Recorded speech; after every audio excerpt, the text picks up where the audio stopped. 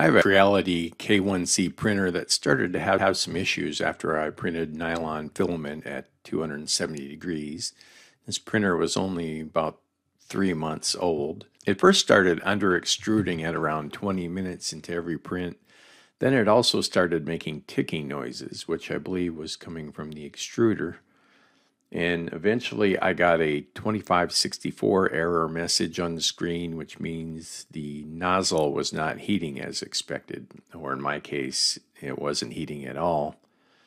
And since my hot end would not heat, I tried removing the two mounting screws on the cold hot end, and that, of course, was a mistake since I stripped out the Allen socket on one of the screws.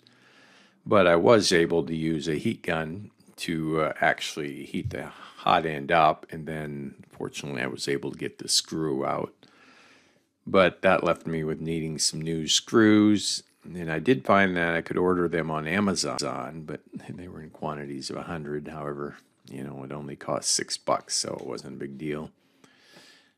A hot end has two electrical components. It's got the heating coil and a thermistor. The rest of the parts are just there to hold those two parts in place.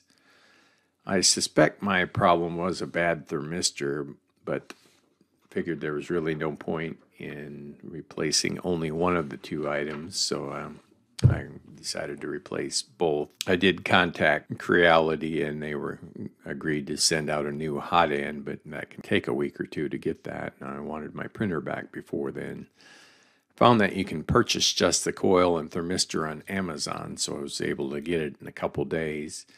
And I found them on AliExpress too, and they were so cheap I ordered a set of 3 of them from there. So now I'm covered for future hot end failures. Once I got the screws out and unplugged the 2 wiring harnesses, then I had to figure out how to get the hot end apart.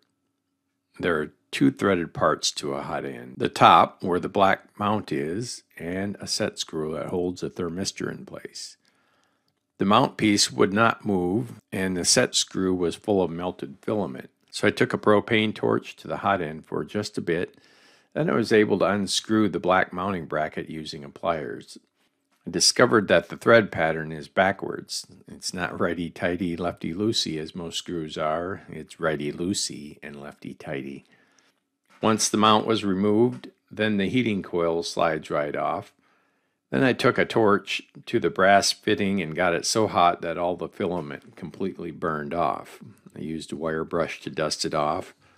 And at that point, I could use the same Allen wrench I used to remove the hot end to loosen the set screw that is in holding the thermistor in place. I have a bench grinder with a wire brush, so I was able to use that to shine up the brass. However, I would imagine you could just use some steel wool too. Before you reassemble, you need to rub thermal grease on the brass shaft before you install the heating coil. And you also need to put some in the hole where the thermistor goes before you tighten the set screw. Once the hot end is back together, you just mount it back and plug in the 2 cables and you're good to go. When I eventually get the new hot end, I'll keep it as a backup for next time so I can do a quick swap. Then I can rebuild this unit again and always have a backup for a quick swap. The ultimate cost for next time is only about $3 instead of the $20 to $30 a hot end normally costs, so it saves a significant amount of money. Plus, you can have your hot end up and running again within a short time instead of having to wait for parts to show up. Hopefully this video helped you out.